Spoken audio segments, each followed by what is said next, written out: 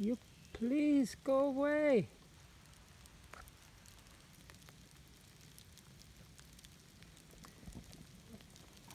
Okay, today we're going to do another preview of a upcoming trip from Siem Reap, Cambodia to Bangkok, Thailand. I'm not yet quite sure what kind of vehicles and how much bicycle we're going to be using and such. I just got a reminder from drops of rain that are coming down right this moment, and I'm out in the middle of the jungle, so I guess I'll have to probably take refuge inside this over 1,000-year-old small temple here on the southeast corner of Angkor. So the reason I'm out here is to test out the first of 4 of these backpacks converted to panniers. I think you can recognize the brand name here. So this bag is actually, we'll be testing it out on this trip for sure, but this bag is supposedly completely waterproof. The waterproofing is oddly enough on the inside, not on the outside of the bag. All right, so excuse the strange kind of zooming around here, but as you can see, this is a Fjallraven 16-liter large size backpack, and it supposedly, as I said, inside you can see it's kind of glossy in there. It is waterproof, and we will see about that because there is rain. Rain is apparently going to be falling, just like it is right now. It will be for the next month or so. So, yeah, in addition to the back panniers, I'm also planning to add 2 smaller panniers to the front rack here. And I'm not sure what I'll use inside that basket on the front, but the plan is to use the small size and the large size Fjallraven Kanken backpacks. They are available here in Siem Reap at a fairly discounted price, so I won't explain any further on that, but so I might as well show you how I've attached this, since this is a backpack and I have not altered the backpack at all. It is actually attached with zip ties in the all over the back of this this particular bag, and all right, you can see sort of how the this is the rack time aluminum added rack in the back. So I've actually have zip ties on the top there because there are different kinds of straps here, because I need to keep this side higher than the derailleur, right, so that it doesn't interfere. I think you can probably see that. Then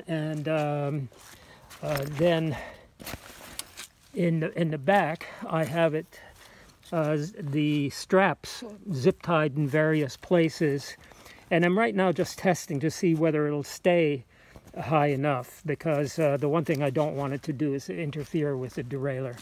I suppose we could see it from the other side too. See, the derailleur and the gears are there. I don't want anything touching the bag, right? All right, you can see from there. So this is definitely a test day, and I'll be buying a second one of these bags today to mount on the other side. In the front, I'm not quite sure yet whether the top of the rack, this is the specialized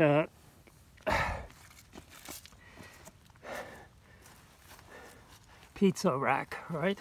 So the pizza rack, basically, you know, it's up to you to figure out how to attach things here. As you can see, I'm using zip ties too here.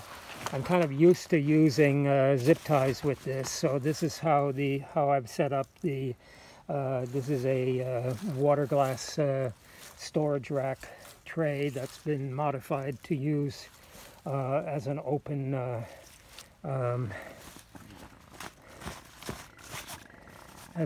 basket in the front. Yeah, so this might actually be a very short video, but you can, I guess, sort of see what I'm trying to go for here. So that I keep this, have those two large panniers back there, and then, you know, and then load them up. That's a raincoat down in there. I want to make sure it didn't sag or anything like it does when it's a backpack. But so far so good. And I'm going down some pretty rough trails here to get here today, just to make sure that I can do that, right? So I'm right now at the southeast Prasad Trong, which corner temple at Angkor Thom. So, you know, I doubt that I'll get into any rougher terrain between here and Bangkok. I'll end this now because this is just, as I said, another preview. Within the next 3 weeks or so, I'll be heading out on the road. Part of it, I may take a train, but for sure my plan is to go from Siem Reap to the Thai border at Poi Phet, just on bike. I've done it before in heavy rain. I've been doing it for many, many years. I mean, if someone requests it, I can tell the story of how actually the first time I ever traveled on Route 6 was in 1980, right? That's quite a long time ago. So 79, 80, I was already on the Thai-Cambodian border, basically covering the war that was going on here between the Khmer Rouge and the Khmer Rouge, the Vietnamese. A lot of countries were involved. I don't want to really mention all of them, but I was working on projects to basically just document all of the refugees, and then in the process, of course, when there's war going on all sides and there are refugees because of a war, you're going to also end up being involved in a war. I suppose I could also, if enough people request it, I could try and dig up some more photos and show some of the things that I did at the time, including being taken prisoner by the Vietnamese on the just across the border from Thailand inside Cambodia. That was in 1980, about June 1980. Anyway, I'm still alive, so everything's okay. I am now going to shut this down because we're basically coming to 10 minutes, and that's all I was planning to do on this. This is a preview of my bike on its next trip from Siem Reap to Bangkok in the rain. And I may not do the Thai part. I may jump on a train for that because it's not really, it's all highways and stuff. It won't really be that much fun. But The trip from Siem Reap to Poi Phet and Aranya Patet on the other side of the border, that's, you know, I've done it many times. I really kind of like it, no matter what it's like. So I wouldn't mind showing it to people. If people want to see it, you know, I will try to document it as well as possible. Okay, that is over and out for today. See you in the next video.